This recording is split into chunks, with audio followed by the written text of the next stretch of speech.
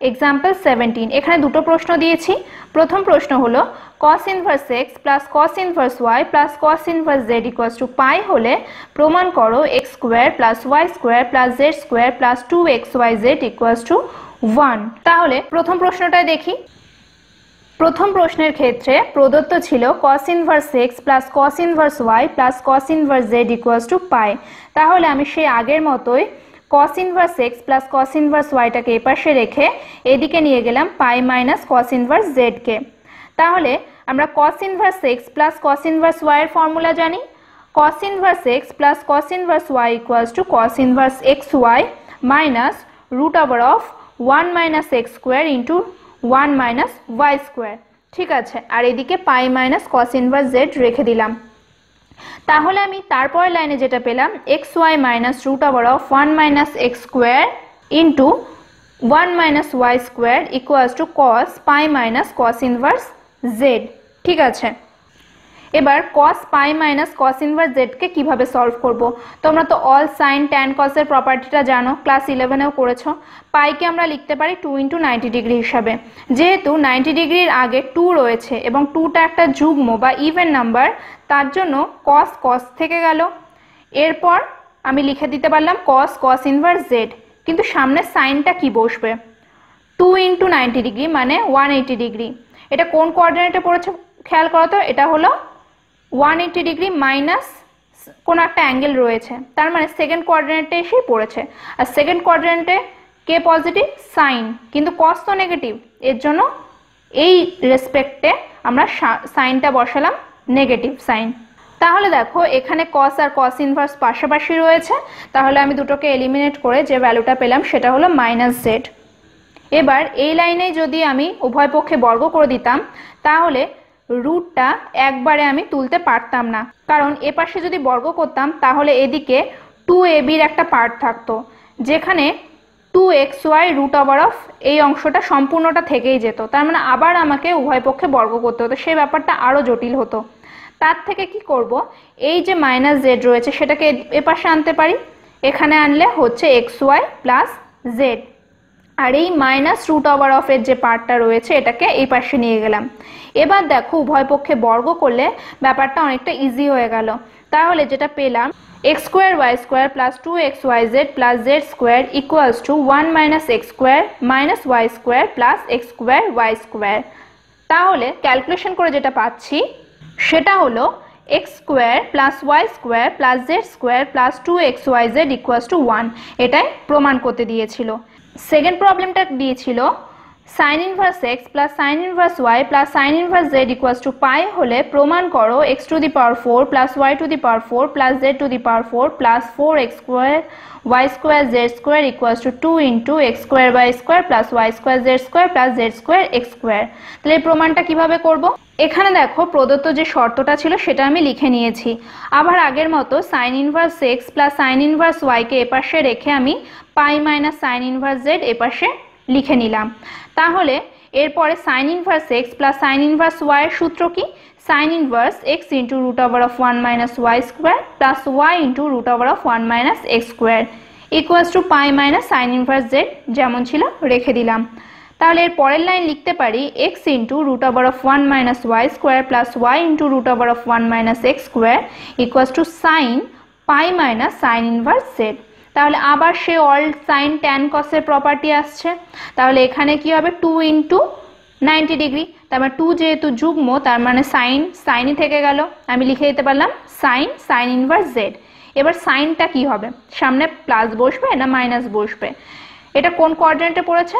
180 degree minus যে কোনো একটা অ্যাঙ্গেল রয়েছে, ঠিক আছে, তার মানে সেটা হলো সেকেন্ড কোঅর্ডিনেটেই আছে এখনো। সেকেন্ড কোঅর্ডিনেট কার এরিয়া? ওটা সাইনের এরিয়া, অল সাইন। তাহলে সাইন যেহেতু পজিটিভ তার জন্য এর আগের সাইনটা পজিটিভই রইল, ঠিক আছে। এবার তাহলে সাইন আর সাইন ইনভার্স পাশাপাশি রয়েছে, আমি দুটোকে এলিমিনেট করে দিতে পারি, পড়ে থাকলো শুধুমাত্র জেড। এরপরে দেখো আমি x into root over of 1 minus Y স্কোয়ারকে এপাশে রেখে এদিকে নিয়ে গেলাম Z minus Y into root over of 1 minus x স্কোয়ারকে। এরপর উভয় পক্ষকে বর্গ করে আমি যেটা পেয়েছি সেটা হলো এরকম। এখান থেকে দেখো ক্যালকুলেশন করে আমি যেটা পেলাম x square minus Y square minus Z square equals to minus 2yz root over of 1 minus x square. এবার দেখো উভয় পক্ষকে যদি আমি আবার বর্গ করি তাহলে এই রুটের পার্টটা উঠে যাচ্ছে, কারণ আমাকে যেটা প্রমাণ করতে দিয়েছিল সেখানে কোনো রুটের অংশ ছিল না। ঠিক আছে, তাহলে এখান থেকে দেখো a plus B plus C whole স্কোয়ারের ফর্মুলায় পড়ছে। a plus B plus C whole স্কোয়ারের সূত্র তো তোমরা জানো, a square plus B square plus C square plus 2ab plus 2bc plus 2ca। তাহলে এখানে a এর ভ্যালু হলো এক্স স্কোয়ার, বি এর ভ্যালু হলো মাইনাস ওয়াই স্কোয়ার আর সি এর ভ্যালু হলো মাইনাস জেড স্কোয়ার। ঠিক আছে, তাহলে সেটাই সূত্রের সমস্তটা বসিয়েছি। বসানোর পরে এ পাশে রইল 4y স্কোয়ার জেড স্কোয়ার আর এখানে ইন্টু 1 মাইনাস এক্স স্কোয়ার। এরপর দেখো ক্যালকুলেশনটা কমপ্লিট করার পরে আমাদের যেটা প্রমাণ করতে দিয়েছিল সেটা আমরা পেয়ে গেলাম। এরপর আসছে example 18, sec theta minus cosec theta equals to 4/3 হলে প্রমাণ করো theta equals to half sign inverse 3/4। এক্ষেত্রে দেখো সলিউশনে আমি যে প্রদত্ত শর্তটা ছিল সেটা লিখে নিয়েছি, মানে sec theta minus cosec theta equals to 4/3। এবার আমাকে প্রমাণ যেটা করতে দিয়েছে সেটা ভালো করে খেয়াল করো, সাইন দিয়ে রয়েছে, কিন্তু এখানে যে প্রদত্ত শর্তটা ছিল সেখানে কোথাও সাইন নেই, কিন্তু কোসেক রয়েছে। কোসেকের সাথেও সাইনের সম্পর্ক রয়েছে, সেকের সাথেও সাইনের সম্পর্ক রয়েছে। তাহলে সেই সম্পর্কগুলোই এবার আমাদের খুঁজে বার করতে হবে এবং কাজে লাগাতে হবে। তাহলে দেখো sec theta equals to 1/cos theta, আমরা জানি sec থিটা হলো cos থিটার অনুর্ণক, আর cosec theta equals to 1/sin theta, কারণ কোসেক থিটা হলো sin থিটার অনুর্ণক, ইকুয়ালস টু 4/3। এরপর লসাগু করা হলো, লসাগু করার ফলে যেটা পেলাম সেটা হলো sin theta minus cos theta by নিচে হলো sin theta into cos theta. এরপর কোনাকুনি গুণ করা হলো, কোনাকুনি গুণ করে যেটা পেলাম 3 sin theta minus cos theta equals to 4 sin theta cos theta. আমরা জানি sin 2 theta equals to 2 sin theta cos theta, তাহলে এই 4টাকে আমি ভেঙে লিখতে পারি 2 into 2 sin theta cos theta. তাহলে সেটাকে আবার লেখা যায় 2 ইন্টু sin 2 থিটা। ঠিক আছে, সেটাই লেখা হয়েছে পরপর দুটো লাইনে। এবার কি করলাম, উভয় পক্ষকে বর্গ করে দিলাম।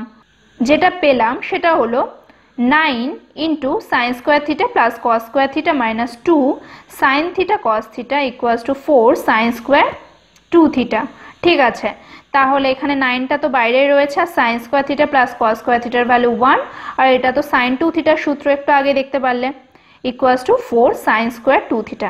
এবার এত কিছু আমরা কেন করছি, কারণ আমাদের কসটাকে সরাতে হবে। এটা খেয়াল করো, যেটা আমাকে প্রমাণ করতে দিয়েছিল সেখানে কিন্তু সাইন ছিল, কস ছিল না। এই কসকে সরানোর জন্য আমাদের এত কিছু করতে হলো, সমস্তটাকে আমি সাইনের ফাংশনে নিয়ে আসছি। তাহলে দেখো যেটা পেলাম 4 sine square 2 theta plus 9 sign 2 theta minus 9 equals to 0। তাহলে এটা একটা সাইন 2 থিটা দ্বিঘাত সমীকরণে রূপান্তরিত হলো।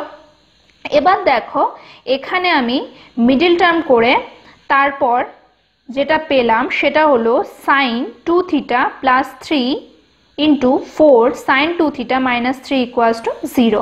তাহলে এখান থেকে আমি পাচ্ছি sign 2 theta plus 3 equals to 0 বা sign 2 theta equals to minus 3, অথবা কি পাচ্ছি 4 sign 2 theta minus 3 equals to 0 বা সাইন 2 থিটা ইকুয়ালস টু 3/4। ঠিক আছে, কিন্তু একটা জিনিস খেয়াল করো, আমরা সব সময় জানি যে সাইন থিটার ভ্যালুটা হয় -1 থেকে 1 এর মধ্যে এবং কস থিটার ভ্যালুও -1 থেকে 1 এর মধ্যে থাকে। তার মানে সাইন 2 থিটার ভ্যালুটাও অবশ্যই -1 থেকে +1 এর মধ্যে থাকবে। কিন্তু এখানে কত দিয়েছে, সাইন থিটার ভ্যালু কত বেরোলো, -3 আসলো। তাহলে -3 তো -1 এর থেকে অনেক কম। ঠিক আছে, তাহলে এই মানটা কখনোই সম্ভব না। তাহলে আমরা লিখতে পারি sin 2 theta does not equals to -3। তাহলে sin 2 থিটার ভ্যালু কত হবে, 3/4। তাহলে sin 2 থিটা ইকুয়ালস টু 3/4 হলে 2 theta equals to sin inverse 3/4। তাহলে দেখো theta equals to half sin inverse 3/4, এটা প্রমাণিত। এরপর আসছে example 19, sin pi cos x equals to cos pi sin x হলে প্রমাণ করো x equals to plus minus half sin inverse 3/4। তাহলে সলিউশনে দেখো আমি প্রথমে এই যে গিভেন কন্ডিশনটা ছিল সেটা লিখে নিয়েছি। এবার এখানে সাইনের ফাংশন, এদিকে কসের ফাংশন, তাহলে এলিমিনেট করাটা খুব অসুবিধা হয়ে যাচ্ছে। তাহলে আমি কি করব, এখানে আমি কি করলাম দেখো, এই কসটাকে সাইনে নিয়ে গেলাম। তাহলে আমরা জানি পূরক কোণের সূত্র অনুসারে cos theta equals to sign 90 degree minus theta. ঠিক আছে, তাহলে একটা পাচ্ছি সাইন π/2 মাইনাস পাই সাইন এক্স। ঠিক আছে, কারণ আমরা জানি cos theta equals to sign 90 degree minus theta, সেই হিসাবে মাইনাসের একটা সূত্র পড়ছে। আবার তোমরা খেয়াল করে দেখো অল সাইন ট্যান কস করে সাইন 90 ডিগ্রি প্লাস থিটাও কিন্তু cos থিটাই হয়। তার মানে cos theta equals to sign 90 degree plus minus theta, মানে সাইন 90 ডিগ্রি প্লাস থিটার জন্য cos থিটা হয়, আবার সাইন 90 ডিগ্রি মাইনাস থিটার জন্য cos থিটা হয়। তাহলে এবার দেখো উভয় পক্ষ থেকে আমি সাইন সাইন এলিমিনেট করে দিতে পারি। তাহলে যেটা পড়ে থাকলো সেটা হলো এই রকম। ঠিক আছে, এখান থেকে আমি লিখতে পারি cos x plus minus sine x equals to half. যেহেতু পাই ডাজ নট ইকুয়ালস টু 0, পায়ের ভ্যালু কত, 22/7। ঠিক আছে, তাহলে এখানে দেখো আমি উভয় পক্ষকে এবার বর্গ করেছি। উভয় পক্ষকে বর্গ করে যেটা পেয়েছি সেটা হলো cos square x plus sine square x plus minus plus minus, মানে যখন এটা প্লাস হবে তখন তো প্লাস 2ab হবে, আর যখন মাইনাস হবে তখন মাইনাস 2ab হবে, তার জন্য প্লাস মাইনাসই রেখেছি, ইকুয়ালস টু 1/4। এবার আমরা জানি sine square theta plus cos square থিটার ভ্যালু 1। তাহলে আমরা ক্যালকুলেশন করে যেটা পেলাম সেটা হলো 1 plus minus sine 2x equals to 1/4। এবার একবার আমরা পজিটিভ ভ্যালু নেব, একবার নেগেটিভ ভ্যালু নেব। তাহলে প্রথমে পজিটিভ ভ্যালু নিয়ে কি পেলাম দেখো, 1 plus sign 2x equals to 1/4 হলে সাইন 2x এর ভ্যালু হয় 1/4 মাইনাস 1। তাহলে এখান থেকে আমরা পাচ্ছি 2x equals to sign inverse minus 3/4। এবার একটা সূত্র আমরা জানি যে sign inverse minus x equals to minus sine inverse x. ঠিক আছে, তাহলে সেখান থেকে আমি এটা লিখতে পারছি যে x equals to minus half sign inverse 3/4, মানে এই 2টাকে এদিকে নিয়ে আসলাম আর এই মাইনাসটা সামনে নিয়ে গেলাম। তাহলে পজিটিভ যখন ভ্যালুটা হচ্ছে তখন x এর ভ্যালু আসছে এরকম। একইভাবে আমি যদি নেগেটিভ ভ্যালু নিই, মানে 1 minus sine 2x equals to 1/4 হলে সাইন 2x এর ভ্যালু পাই 3/4। তার মানে x ইকুয়ালস টু হয় হাফ সাইন ইনভার্স 3/4। তাহলে x এর নির্ণেয় মান হবে plus minus half sign inverse 3/4। তাহলে প্রমাণিত, এটাই প্রমাণ করতে দিয়েছিল। এরপর আসছে এক্সাম্পল 20। প্রমাণ করো tan inverse 3/2 plus tan inverse 6/5 equals to pi minus tan inverse 27/8। এই ধরনের অঙ্ক তোমাদের আমি করিয়েছি। tan inverse x plus tan inverse y কিভাবে অ্যাড করতে হয় সেটা তোমাদের জানা, কিন্তু এখানে একটু অসুবিধা রয়েছে। tan inverse x plus tan inverse y এর যে ফর্মুলাগুলো এর আগে আমরা করেছিলাম, tan inverse x plus tan inverse y এর ওই ফর্মুলাটা তখনই অ্যাপ্লাই করা যায় যখন ওই x এবং y এর ভ্যালুটা 1-এর থেকে ছোট হয়। ঠিক আছে, কিন্তু এখানে দেখো খেয়াল করো 3/2 এর ভ্যালুটাও কিন্তু 1-এর থেকে বড়, মানে 3/2 মানে 1.5, 6/5 এর ভ্যালুও 1-এর থেকে বড়। ঠিক আছে, এবার 1-এর থেকে বড় হয়ে যাওয়ার জন্য এটা কিন্তু ওই tan inverse x plus tan inverse y equals to tan inverse x plus y by 1 minus xy ওই ফর্মুলাটা সরাসরি নিতে পারবে না। তাহলে আগে আমাদের এই সমস্যাটা সমাধান করতে হবে যে x আর y এর ভ্যালুটা 1-এর থেকে বড় হয়ে গেছে। এই সমস্যাটার আগে সমাধান করি, আগে 1-এর থেকে এটাকে ছোট নিয়ে আসি, তারপরে সমস্যাটা সমাধান হবে। তাহলে দেখো আমি সাইডে লিখে নিয়েছি যে এক্ষেত্রে প্রদত্ত tan ইনভার্স 3/2 এবং tan ইনভার্স 6/5 উভয়েরই মুখ্য মান π/4 বা 45 ডিগ্রির থেকে বড়। কারণ কি, tan ইনভার্স 1 কত হয়, 45 ডিগ্রি হয়, আর এখানে কি 1-এর থেকে বড় ভ্যালুটা দিয়ে দিয়েছে, তাই না? তাহলে কি 45 ডিগ্রির থেকেও তো বড় হয়ে যাবে মুখ্য মানটা। এবার তাহলে আমাকে প্রথম কাজ কি হবে, 45 ডিগ্রি থেকে ছোট আনতে হবে। এক্ষেত্রে দেখো এই যে ট্রিক্সটা রয়েছে এটা তোমরা মনে রাখবে, আর এটা আগে খেয়াল করে নেবে যে এই যে x আর y এর ভ্যালু এটা 1-এর থেকে বড় আছে না ছোট আছে। যদি ছোট থাকে তাহলে তো কোনো অসুবিধা নেই, এর আগেও অনেক অঙ্ক করেছিলে তোমরা, ডিরেক্ট ফর্মুলায় ফেলে উত্তর পেয়ে গেছিলে। এখানে একটু সমস্যা রয়েছে। আমি প্রথমে কি করলাম, এটাকে কটে নিয়ে গেলাম। তাহলে দেখো কি আসছে, π/2 মাইনাস কট ইনভার্স 3/2 এটা আসছে π/2 মাইনাস cot ইনভার্স 6/5, কারণ আমরা জানি tan inverse x plus cot inverse x equals to π/2। তাহলে সেই সূত্র এখানে অ্যাপ্লাই করা হয়েছে, মানে tan inverse x equals to π/2 minus cot inverse x সেটা। তাহলে দেখো π/2 প্লাস π/2 অ্যাড করে আমি পেলাম পাই minus cot inverse 3/2 plus cot inverse 6/5। এরপর আমরা জানি যে cot inverse x equals to tan inverse 1/x। তাহলে এখান থেকে cot ইনভার্স 3/2 কে আমরা লিখতে পারি tan ইনভার্স 2/3, cot ইনভার্স 6/5 কে আমরা লিখতে পারি tan ইনভার্স 5/6। এবার দেখো এই যে 2/3 এই ভ্যালুটা 1 এর থেকে ছোট, 5/6 এই ভ্যালুটা 1 এর থেকে ছোট। এইবার আমরা সাধারণ যে tan inverse x plus tan inverse y এর ফর্মুলা রয়েছে সেই ফর্মুলায় মান বসাতে পারি, তাহলে অ্যান্সারটা পেয়ে যাব। ঠিক আছে, এরপর আর কোনো ভুল হবে না। এখানে দেখো তাহলে নর্মাল সূত্র অ্যাপ্লাই করলাম, tan inverse x plus y/1 minus x into y। এরপর সমস্ত ক্যালকুলেশন কমপ্লিট করে এখানে পেলাম পাই মাইনাস tan ইনভার্স 27/8, এটা আসলো অ্যান্সার। তাহলে প্রমাণিত, এটাই তো আমাকে প্রমাণ করতে দিয়েছিল। এরপর আসছে এক্সাম্পল 21। একটি ত্রিভুজে দুটি কোণ tan ইনভার্স 2 এবং tan ইনভার্স 3 হলে তৃতীয় কোণ কত হবে? ঠিক আছে, ত্রিভুজের কোণ বলেছে, কিন্তু আমরা কি জানি ত্রিভুজের তিনটে কোণের সমষ্টি হয় 180 ডিগ্রি বা পাই।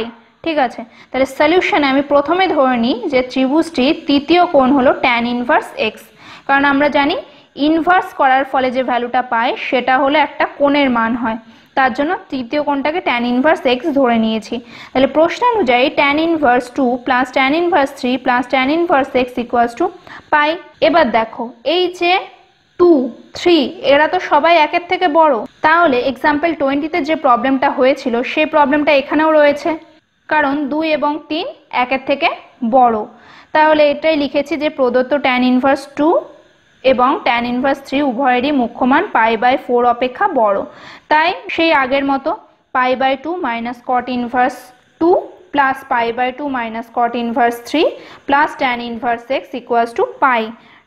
এরপর দেখো π/2 প্লাস π/2 অ্যাড করে আমি পেয়েছি পাই minus cot inverse 2 plus cot inverse 3 equals to pi minus tan inverse x।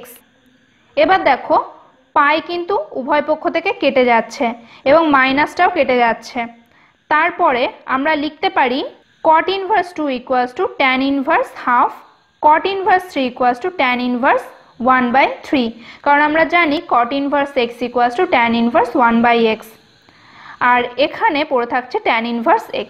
এবার তো হাফও একের থেকে ছোট আর 1/3 এর ভ্যালু একের থেকে ছোট, তাহলে এক্ষেত্রে আবার tan inverse x plus tan inverse y যে আগের সূত্রটা আমরা শিখেছিলাম সেটা অ্যাপ্লাই করতে পারি। তাহলে এখান থেকে দেখো tan inverse x equals to tan inverse x plus y by 1 minus x into y। এরপর ক্যালকুলেশন করে আমি যে ভ্যালুটা পেলাম সেটা হলো tan inverse x equals to tan inverse 1। তাহলে tan কতর ভ্যালু 1, tan π/4 এর ভ্যালু 1, তাহলে অ্যান্সার পেয়ে গেলাম π/4 বা 45 ডিগ্রি। এটাই হলো ওই ত্রিভুজটার তৃতীয় কোণের মান। এরপর আজকে আমি যতদূর পড়ালাম তার মধ্যে থেকে আমি এই হোমওয়ার্কগুলো দিচ্ছি, তোমরা এই হোমওয়ার্কগুলো সলভ করবে এবং জানাবে কোনো রকম কোনো অসুবিধা হচ্ছে কিনা। এই ভিডিওটা তাহলে এই পর্যন্তই। আগামী ভিডিওতে আমরা এই চ্যাপ্টারের আরও অনেক এক্সাম্পল শিখব।